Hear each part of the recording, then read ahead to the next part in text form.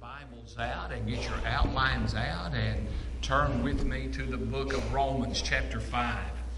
Romans chapter 5, and as you recall, we are going through the book of Romans, the premier of spiritual doctrine, the premier of wonderful salvation truth. If you want to understand what salvation is and what happened to you when you were saved, gloriously and wonderfully saved, you need to read the book of Romans.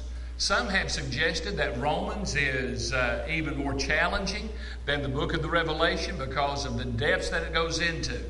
I don't know about that, but I do know that as you and I get into the book of Romans and read it and see what God has to say through his Apostle Paul, we understand so much about why we are who we are. You know, you've heard me say throughout this series that Romans is a book about sin. It's also a book about salvation. It's also a book about sanctification. In other words, God reminds you and me, tells you and me about the reality of our sinful nature. He goes through that step by step, Romans 1 through 3, 4. And then he reminds us of what can happen through the wonderful gift of God. And we're going to be looking at that. And then on over, he'll talk about sanctification. Do you ever ask yourself, why is man the way that he is? Why are we the way we are? Why do we do what we do? Why, whenever you turn on the evening news or the morning news or whatever news you listen to, why is man always involved in wickedness, ungodliness, killing, death, so many things? Charlotte and I will get up in the morning, and one of our normal routines, we'll turn on the early news, and we'll see what has gone on throughout the night.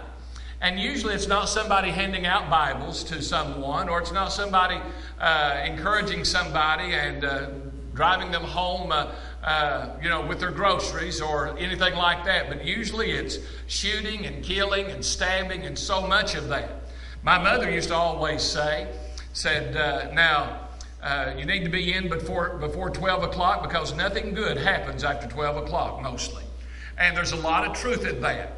But you know, you look at Romans, and in the early part of Romans, we've looked at the reality of sin and the results of sin, what it has done to mankind to the point that he doesn't want God in his mind, doesn't want God in his heart, doesn't want God in his thinking. But then it's impacted the religious people.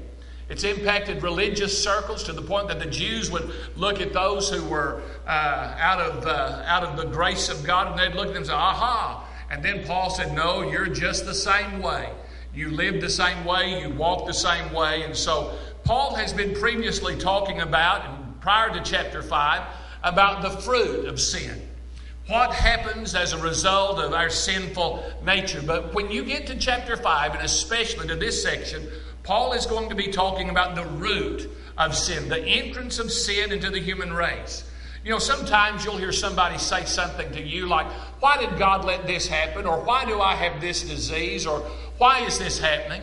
I came across a young man yesterday in making my rounds, and I don't know if it was his mother, stepmother, or who it was, but he said, you just need to claim in the name of Jesus your help. You just need to claim in the name of Jesus your healing. And as I stood there, I just thought, that's wonderful and that's good, but we're still going to get sick. We're still going to age, and we're still going to die, even if you're in Jesus Christ. Why? Because of Romans chapter 5, what God says through his servant Paul in Romans 5. So follow along with me in your outline. Wherefore, as by one man's sin entered into the world, and death by sin, so death passed upon all men, for all have sinned. For until the law, sin was in the world, but sin is not imputed when there is no law. Nevertheless, death reigned from Adam to Moses, even over them that have not sinned after the similitude of Adam's transgression, who is the figure of him that was to come. But now, as of the offense, so also is the free gift. For if through the offense of one many be dead, much more the grace of God and the gift of grace, which is by one man, Jesus Christ, hath abounded unto many. And not as it was by one that sinned, so is the gift. For the judgment was by one to condemnation, but the free gift is of many offense unto justification. For if by one man's offense death reigned by one, much more they which receive abundance of grace and of the gift of righteousness shall reign in life by one, Jesus Christ. Therefore, as by the offense of one judgment came upon all men to condemnation, even so by the righteousness of one man the free gift came upon all men unto justification of life. For as by one man's disobedience many were made sinners, so by the obedience of one shall many be made righteous. Moreover, the law entered that the offense might abound. But where sin abounded, grace did much more abound. That as sin hath reigned unto death, even so might grace reign through righteousness unto eternal life by Jesus Christ our Lord. Now, as you read that in the King James Version, you may find a little bit of a challenge in understanding some of those realities and principles and truths. So follow along in the reading of the Living Bible. It simplifies it a great, great deal. Listen to it very carefully. When Adam sinned, sin entered the entire human race. His sin spread death throughout all the world, so everything began to grow old and die. We know that it was Adam's sin that caused this because although, of course, people were sinning from the time of Adam until Moses, God did not in those days judge them guilty of death for breaking his laws because he had not yet given his laws to them nor told them what he wanted them to do. So when their bodies died, it was not for their own sins, since they themselves had never disobeyed God's special law against eating the forbidden fruit as Adam had. What a contrast between Adam and Christ, who was yet to come. And what a difference between man's sin and God's forgiveness. For this one man, Adam, brought death to many through his sin. But this one man, Jesus Christ, brought forgiveness to many through God's mercy. Adam's one sin brought the penalty of death to many, while Christ freely takes away many sins and gives glorious life instead. The sin of this one man, Adam, caused death to be king over all. But all who will take God's gift of forgiveness and acquittal are kings of life because of this one man, Jesus Christ. Yes, Adam's sin brought punishment to all, but Christ's righteousness makes men right with God so that they can live. Adam caused many to be sinners because he disobeyed God. And Christ caused many to be made acceptable to God because he obeyed. The 10 Commandments were given so that all could see the extent of their failure to obey God's law. But the more we see our sinfulness, the more we see God's abounding grace forgiving us. Before, sin ruled over all men and brought them to death. But now God's kindness rules instead, giving us right standing with God and resulting in eternal life through Jesus Christ our Lord. Now, I recognize that's a little longer passage, but it's important that you and I see it so we can see the reality of the human entrance into sin. Now, you remember that as I mentioned, Paul has been dealing with the fruit of sin, and now he's talking about the root of sin. Where did everything come from? Where did all evil begin on this earth? Now, let me say this. Evil did not begin with Adam. Adam is the only one who introduced it onto the earth. Satan has always been evil and always sinned and always disobeyed God. After he fell and left his holy and happy estate. Now, Paul makes it clear that Adam is the representative. Now, how so is Adam the representative? Because the reality of it, every one of us were in Adam. If you had a giant recorder that could rewind and fast forward and that had the time span of about 6,000 years, and you could rewind, you would find yourself at whatever age you are, and then you get younger and younger and younger and younger, and then you would go back into your mother's womb, and she would, get younger and younger, reversing and reversing and reversing. And so that's exactly what Paul is making very clear.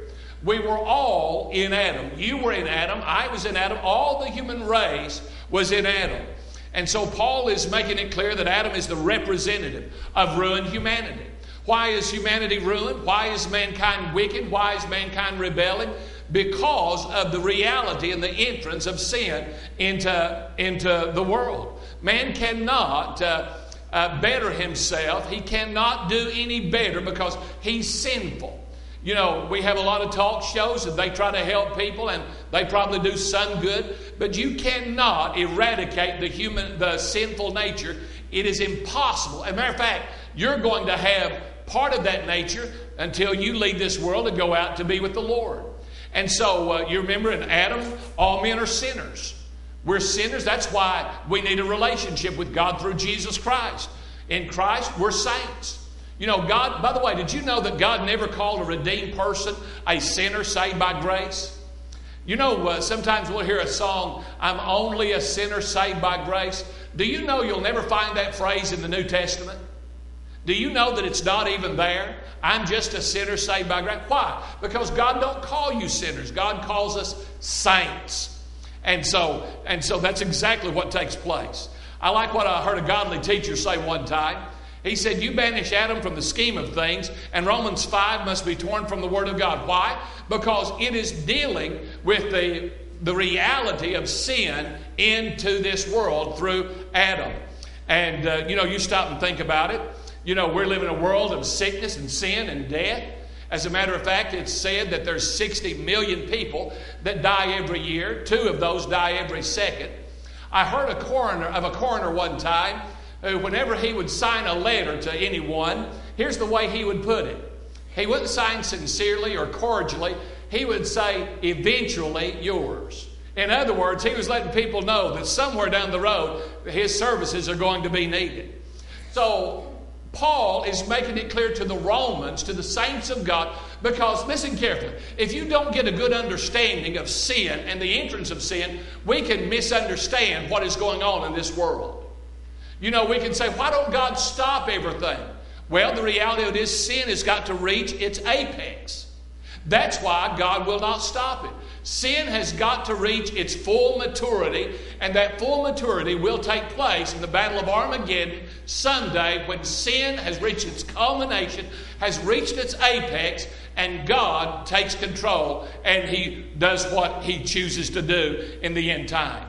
So let's look at the problem of sin. Notice exactly what Paul stated. He made it very clear what the reality. He said the presence of sin. You know, he just simply makes it very clear, very realistic.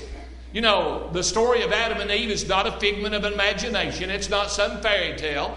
You know, and it's amazing what people say. Well, you know, I heard a fellow the other day, he was a scientist. He said, you know that we have disproved the Bible. And I was listening him try to argue against Dr. Ravi Zachariah. If you've never heard of Dr. Ravi Zachariah, or if you've never Googled Dr. Ravi Zachariah or listened to him, you need to listen to him. He is one of the greatest apologetics in our day and time. Because whenever he got finished, this young man didn't have an argument, didn't have a leg to stand on. And the reality of it is the story of Adam. It's the story of the fall of mankind. Why? Because he sinned. He disobeyed God. How many acts of disobedience? 1. And what does it take for you to be a sinner? Well, how many times do you have to break a limb for it to be broken? 1 time. And so Adam both represented us and he contained us. That's why you're a sinner. You're a sinner by nature. You're a sinner by practice. You sin because you're a sinner. That's simply who we are. I like what I heard someone say. Nature is like an infectious blood disease. Whatever the nature is, it's passed on down to the next generation. Have you ever seen somebody? One time my uncle went to a doctor and he was having foot problems. And the doctor just simply said, real simply, he said, well, you probably got a lot of foot problems. I bet you some more in your family have got foot problems too. He said, at your next homecoming, why don't every one of you take your shoes off and compare feet? Well, they didn't do that, but what he was saying is this. You know, first time my mother looked at my dad's feet, she laughed. Because just, I guess maybe what she thought they looked like. Because, you look back and you see certain genetic traits. Sometimes when I hear my own self walk, I walk so much like my dad, I almost want to turn around and look. But that's exactly our nature. And that's exactly what took place. Adam's sin nature was passed on to you. Now, in part of the text, it makes it very clear that From Adam, listen carefully, to Moses, people died, but they died because the sin nature was on the inside of them. They hadn't had the 10 Commandments. They didn't know, thou shalt not kill, thou shalt not steal, thou shalt not commit adultery. They didn't have the 10 Commandments. Well, why did they die then? They died because sin was a reality in their body. And so that makes it very simple to understand. You walk with God, you follow God, you do whatever God tells you to do, and you're still going to die, right? Because the sin principle is inside of you. It has nothing to do with your walk with God. And sadly, so many people will say something like, well, you know what? You just pray in the name of Jesus. Folks, that will not happen because we are sinful, and that's simply the way it is. And so, you look at the presence, and not only that, but look at the penalty. The Bible makes it very clear. Death was the penalty. And the moment Adam sinned, he died. Now, watch this. Adam did not fall over dead. And some would say, now wait a minute. That shows you the Bible's not true. That Adam died, but he's still alive. So the Bible's not true. Well, there's a number of different types of death. First of all, there's a death in relationship. Have you ever had a death in a relationship with somebody? They walked away from you, they sinned and rebelled, and you wanted to have the relationship, but the relationship was dead. Why? Because of what they did. And that's exactly what Paul is making very clear. When Adam sinned, he died in his relationship to God. There was no more fellowship with God. There was no more intimacy with God. Adam absolutely broke what was there. And so, so Scripture makes it very clear. That death and dying are a byproduct of sin. You're going to die unless there's the rapture. And I've been around long enough that I've had people say, Pastor, pray that this person gets better. Pray that this person who's 89 years old and has heart problems, pray for that he gets better. Folks, that's not going to happen. We are flawed, we are human, we are sinful, and we're going to die. That is the curse of sin. It was passed on to you. You'll pass it on to your children. They'll pass it on to their children. As long as time stands, there will be the penalty of sin. And by the way, notice it doesn't say sins. As by one man's sin. It doesn't say sins. So what do you mean sins? When you're talking about sin, you're talking about the income of a fallen disposition. In other words, not the actions, but the nature. We're all fallen. And so we have a fallen nature, the sin principle. Since you got saved, have you ever thought, now, I'm saved, I'm a child of God, why do I think that? Why does that thought go through my mind? I must not be walking with God, because if I was walking with God, I wouldn't have any of those thoughts, right? Wrong.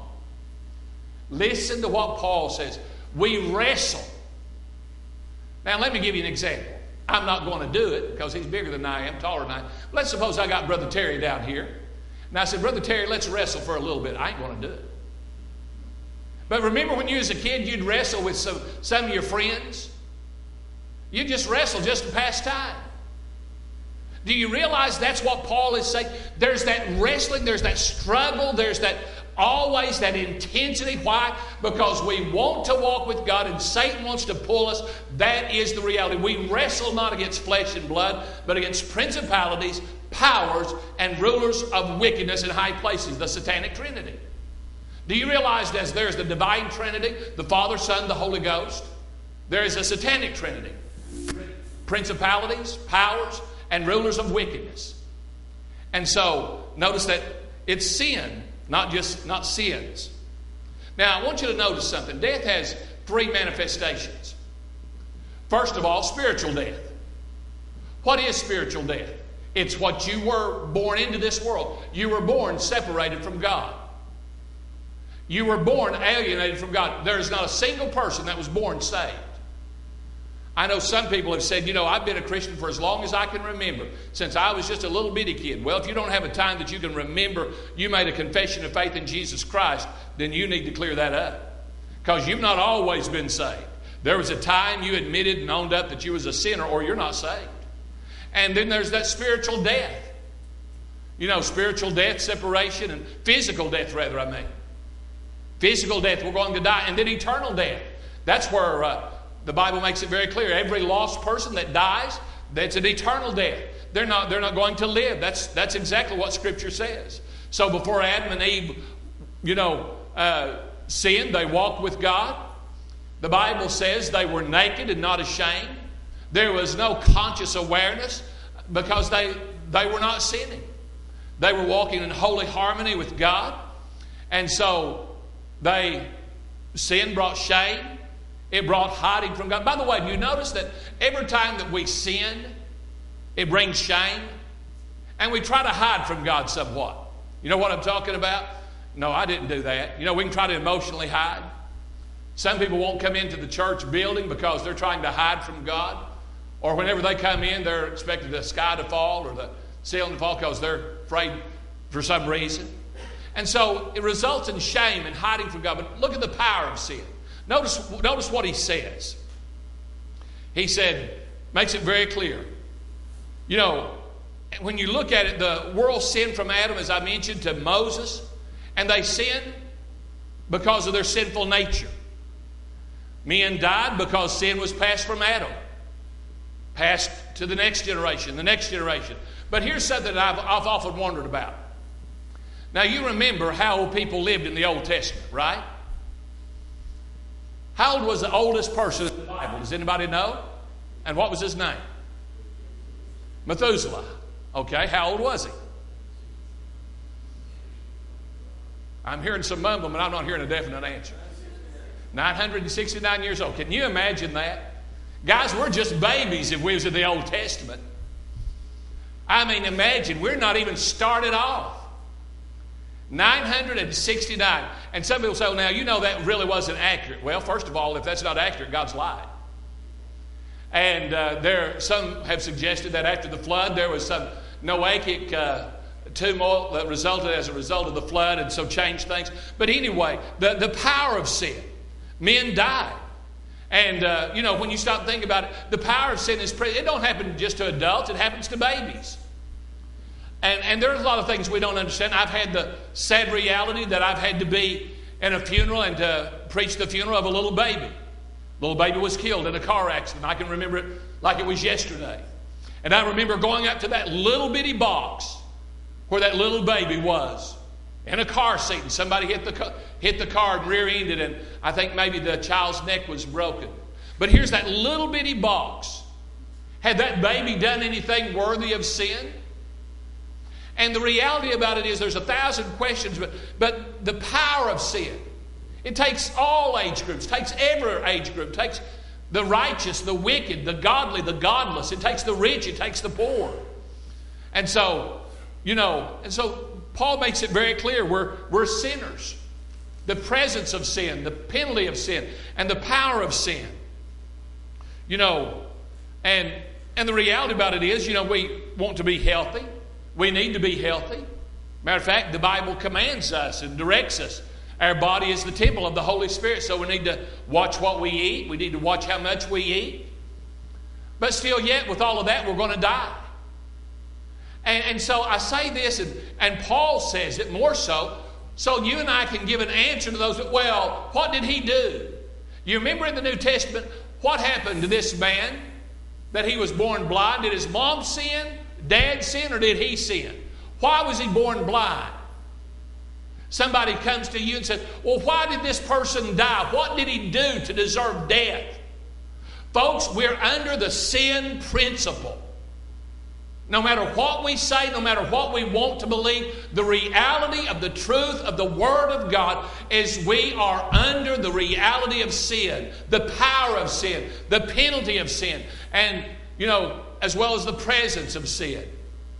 And so Adam transferred death. But there's something else that this text reveals. How long ago did Adam live? Does anybody know? I read an article and it was very intriguing. A person who, I guess, was very gifted with genealogy and study and biblical lineage and all that. and tracing timetables back and back and back and back, he said that according to what he calculated, that the world began in October of 4006 BC. Now, I don't know if that's accurate, but I can tell you this. There is no biblical evidence that this earth is 10 million years old. It's simply not there. There's no biblical evidence that this earth is 20 million years old or 30 million. There's no biblical evidence this world is 1 million years old. Now, you say, well, there's things that predate the Bible. Well, I hear what you're saying, but when God said, in the beginning, God, how far do you go back before in the beginning? You can't predate in the beginning.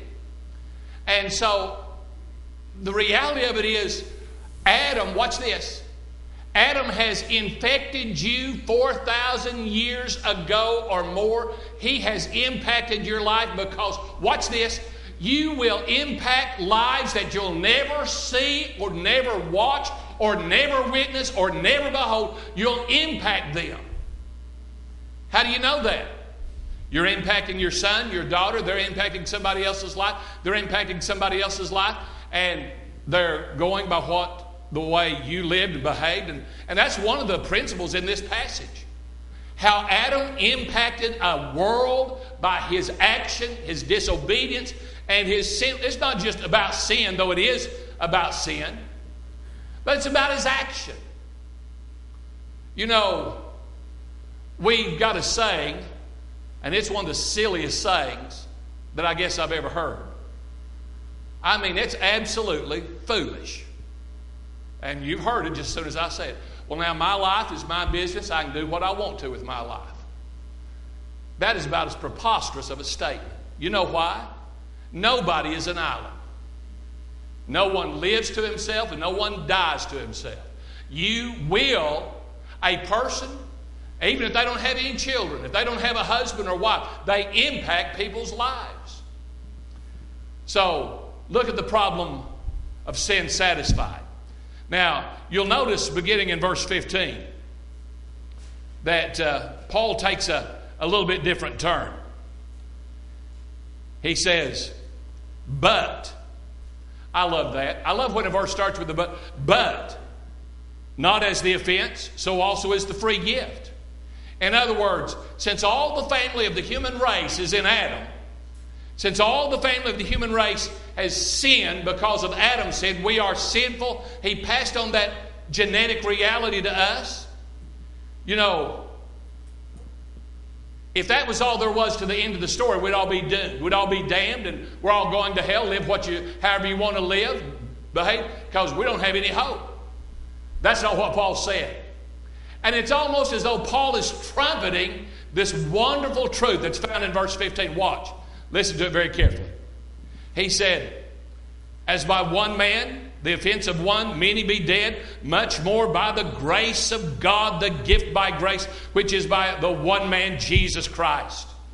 In other words, Paul is trumpeting, I want to tell you, the problem of sin is satisfied. Now, that doesn't mean that I'm not going to sin, but it means that my sin has been paid for all who are in Christ Jesus. Watch how he puts it. God provided the ultimate gift. First of all, notice God's gift releases us from bankruptcy. Now, what does it mean we're bankrupt?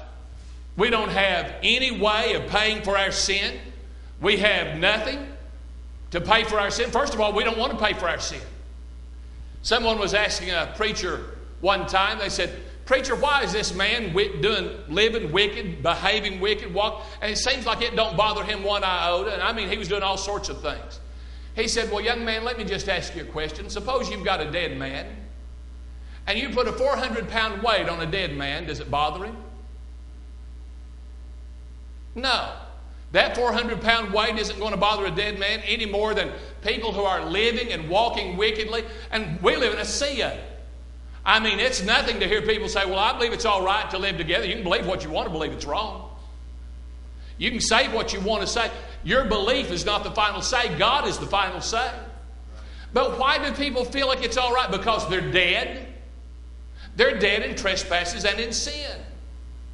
And they don't feel anything wrong about it. They don't feel any guilt about it. Why? The same way that 400-pound weight don't bother a dead man.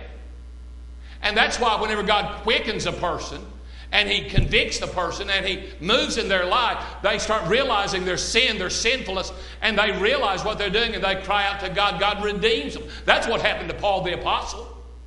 He was whipping people, doing everything he could to people, and God moved in his heart, and God awakened his soul, and Paul was redeemed gloriously. Why? Because of the Holy Spirit.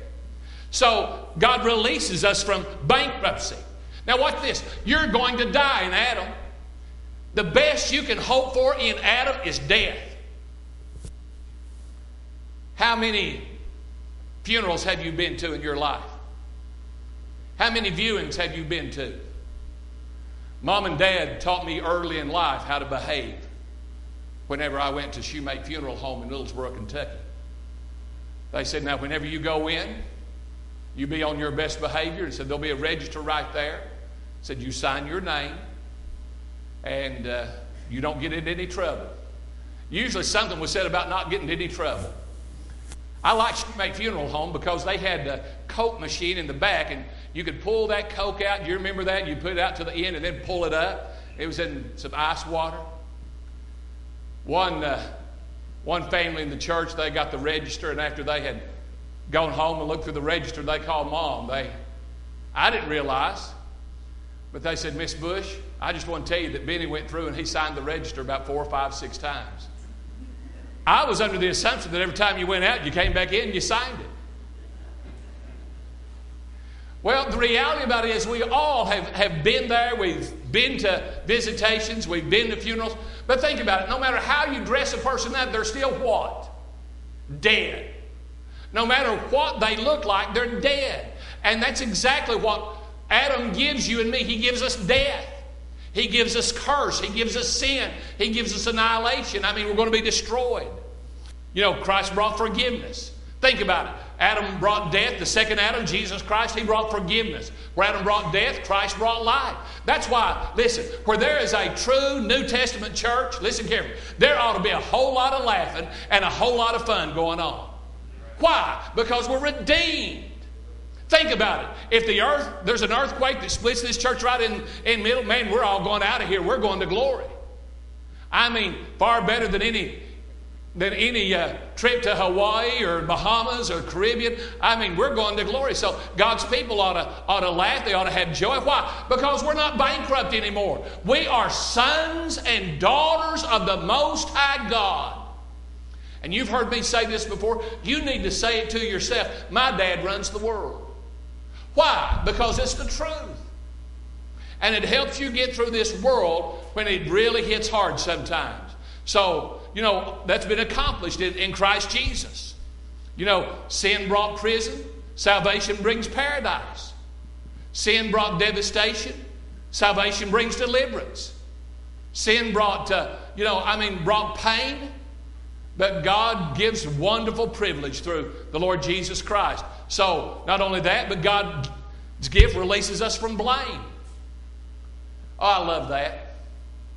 You know, Adam's one sin. Now, notice that the Bible says his one sin. One sin. You see, we are so warped and perverted that sometimes we'll say, well, how many sins do you have to commit for it to really be bad? Well, let me ask you a question. How many hand grenades have to go off in your right hand to really hurt you? I've heard of some people who've had that. I heard of an old-timer some years ago, and he didn't know what he had. He had this long, looked like a tool. But come to find out, it was an old, dated grenade, and he was using it for a nutcracker. Well, he finally got rid of that nutcracker and got him something else. Can you imagine what would have happened? But, you know, and you stop and think millions are living under bondage. Why don't people laugh? Why don't people smile? Why do people talking about somebody? Because the sin bondage.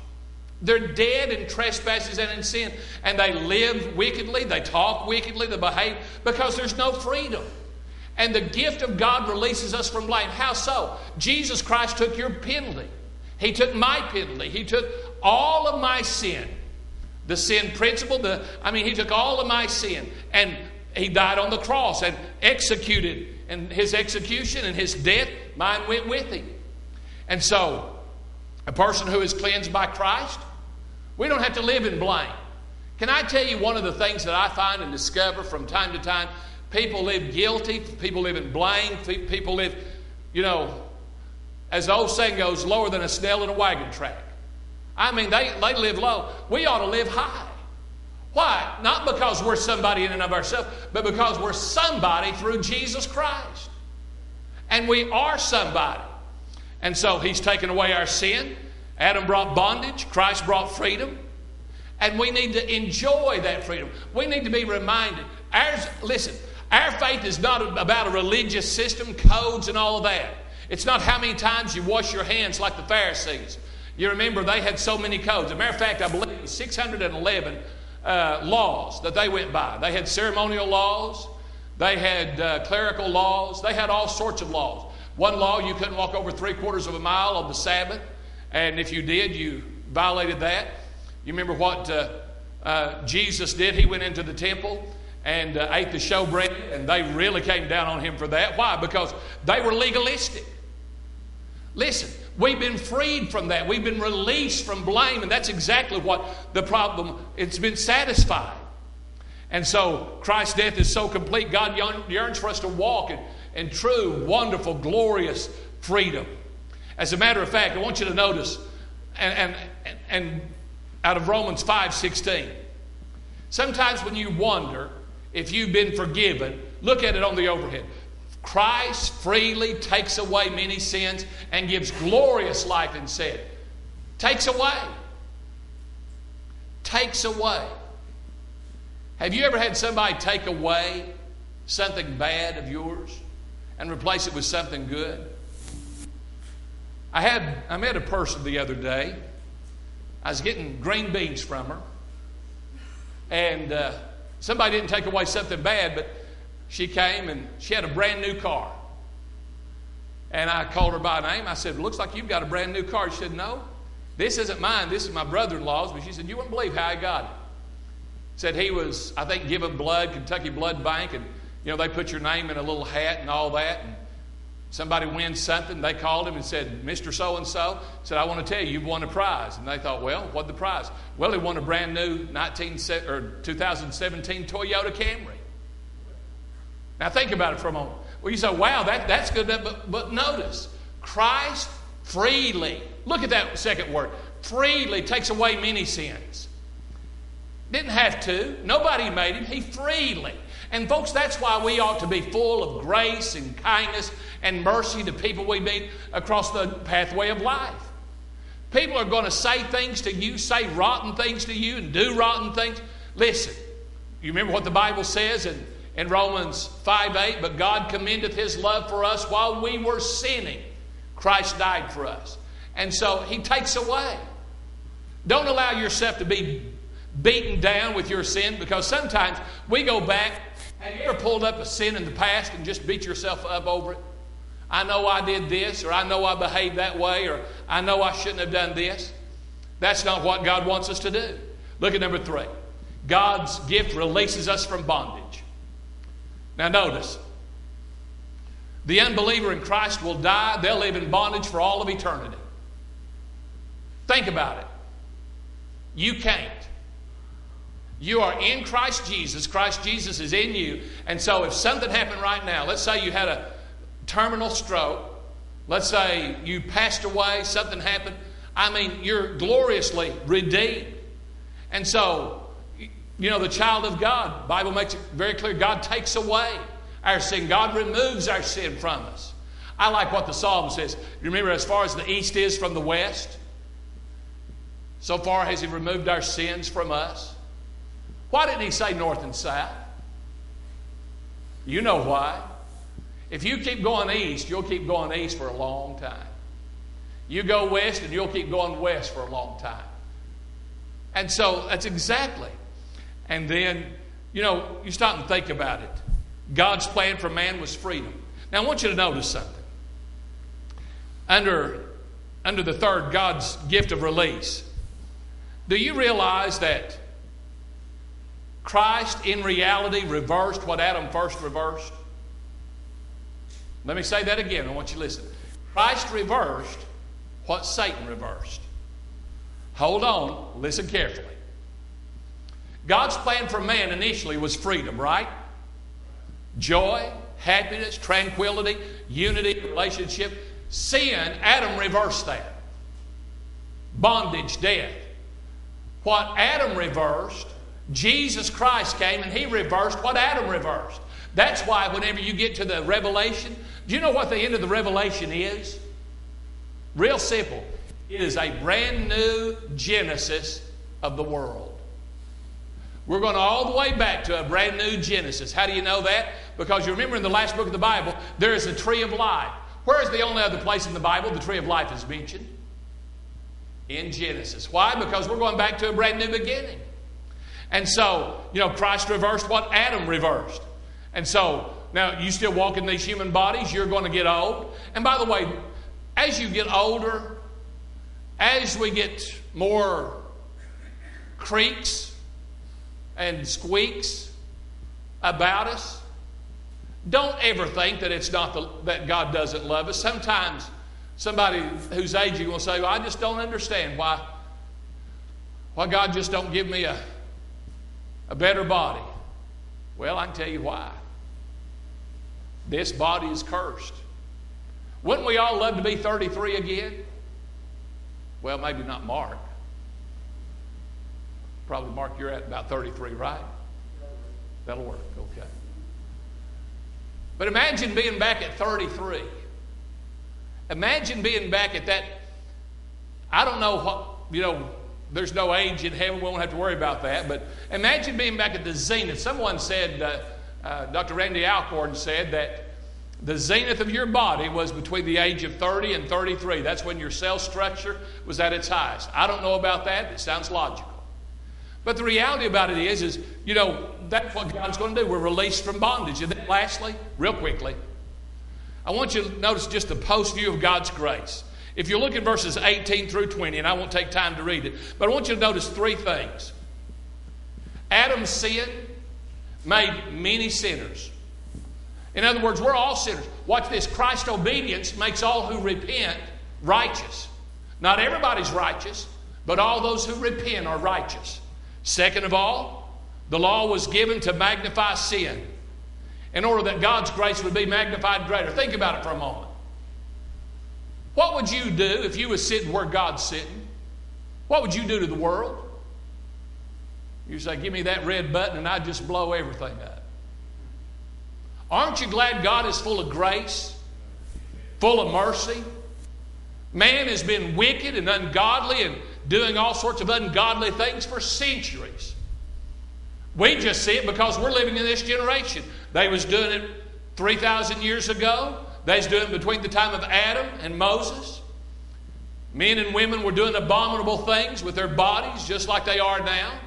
But God showed His grace. And so the law was given to magnify sin, to show what sin really is. How do I know the speed? I disobey the speed limit or I disobey laws. Just put a law out there. You see, you put a 70-mile speed limit and your car just slows down automatically when it sees that sign, right? You just go 70. You can go 75 and you get passed up by officials sometimes, don't you? And then thirdly, sin reigned to death. This is the saddest reality. Sin reigns to death in so many people's lives. They don't want God. They won't allow God into their life, and so sin is reigning. And they think they're having a high old time. But it reigns to the point of that brings death in their life. But watch this. God's grace reigns to eternal life. I look forward to living forever, don't you? I look forward 100,000 million years from now running as fast as the wind, don't you? You may say, well, I don't like to run. Or just think about that moment when you're caught up to glory. You know, your fallen nature is not going to be fallen anymore. Your sinful nature is not going to be sinful anymore. I like what John 1:4 said in the Living Bible. And this is exactly what Paul is talking about. Eternal life is in Him. And this life gives light to all mankind. That's why we can rejoice. Like we ought to say with that song, redeemed. How I love to proclaim it. Redeemed how? Oh, by works. By going to church a lot. By reading the Bible a whole bunch. No. Redeemed how? Say it with me. By the blood of the Lamb. And Father, we love you and we praise you. And we just thank you for the privilege to sing the songs that are real. And Lord, we have a real life, a real joy, a real peace. Because we have a real God and we have real forgiveness. And so, Father, we just pray that you would take this word and etch it ever so deep into our heart. And Father, remind us that sin reality is in us. But someday it's going to be eradicated and removed, and we're going to be permanently and perfectly all you want us to be for all of eternity. We love you and praise you. Now dismiss us with your grace. In Jesus we pray.